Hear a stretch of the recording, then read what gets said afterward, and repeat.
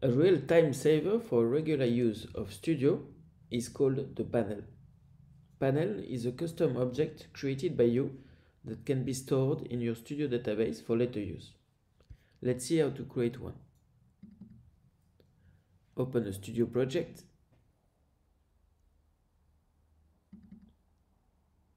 And we will now, in the first step, create a group by selecting at least 2 objects.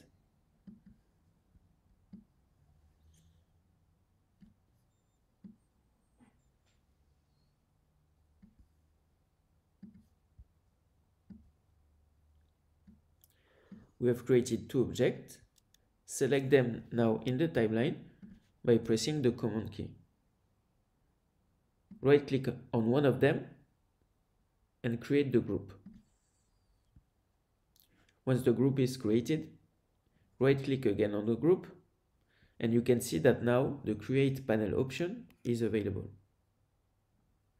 Click on it, and you just created your panel. The library is opening, and you can retrieve all the past lab panel that you have created.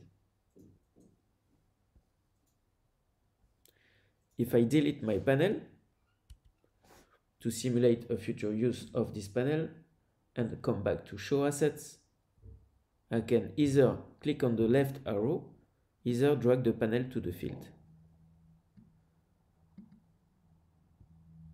This is the way to retrieve your panel. A common use of the panel is the creation of Teams banner. By importing image in your project and then creating a panel, you will be able in one click to add a nice visual banner to your presentation.